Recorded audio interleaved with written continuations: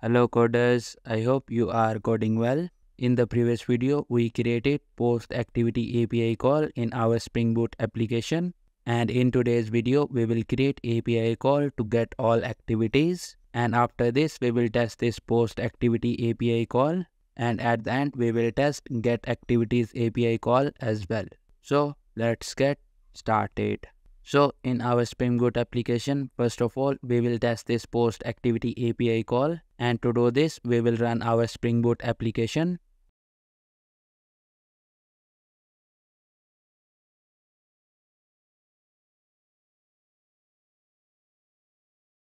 And as you can see, our application is up on port 8080 without any errors. Now let's go to the Postman and let's test our post activity API. And in the Postman, for request type, we will give it as post.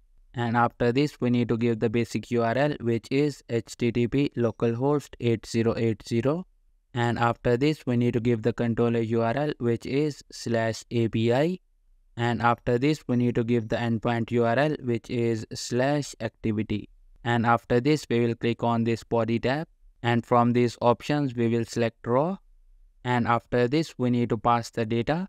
And first of all, I will give the steps as 10,000. And after the steps, I will give distance as 7.5. And after the distance, I will give the date as 12. And after the date, I will give calories burned as 500. And now let's click on this send button to call the API. And as you can see, we got the response status 201 created. And in the response body, we can see the created activity where we have the ID assigned 1. And now let's go back to our Spring Boot application and let's create get all activities API. And in our Spring Boot application, we will open activity service implementation. And in this class, we will start writing a new method, and this method will return a list of activity DTO. And we will name this method as get all activities. And in the body of this method, we will create a list of activities. And we will import this activity from fitness tracker server .entity. And after this, we will name this list as activities. And after this, we will use activity repository and we will call a method find all. And after getting the activities, we need to convert them to the activity DTO. And to do this, we will write a return statement. And after this, we will use activities and we will apply stream. And after this, we will call map method. And in this map method, we will get the activity and we will call get activity DTO method.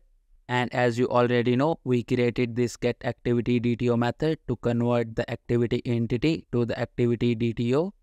And now let's go back to our activity service implementation. And after this, we will collect this to list. And with this, our get activities method is completed in activity service implementation. Now let's copy this and let's open activity service and let's mention this here. And after this, we need to create an endpoint to call this method. So we will open activity controller. And in this class, we will start writing a new method. And this method will return response entity. And we will name this method as get activities. And in the body of this method, we will write a try block. And in this try block, we will write a return statement.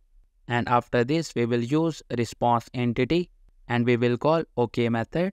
And in this, we will use activity service and we will call a method get activities.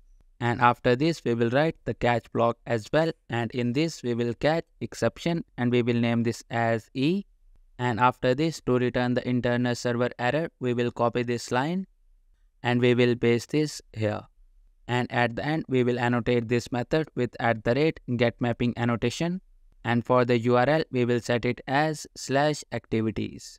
And with this, our get activities API is completed. Now let's run our application again.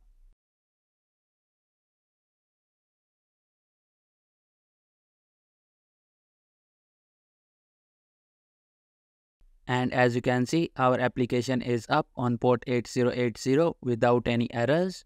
Now let's go to the Postman and let's test our get activities API call.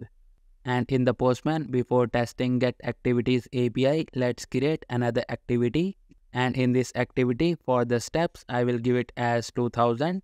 And after this, for the distance, I will give it as 14.5. And after this, for the calories, I will give it as 900. And now let's click on this send button. And as you can see, we got the response 201 created. And the ID of this activity is 2. And after this, let's create a new request. And in this request, for the type, we will give it as get. And after this, we need to give the basic URL. So we will write http localhost 8080. And after this, we need to give the controller URL, which is /API. And after this, we need to give the endpoint URL, which is /activities. And now let's click on this send button. And as you can see, we got the response and the status is 200 OK. And in the response body, we got a list. And in this list, we got activity objects. And for this response, we got 2 activities which we just created.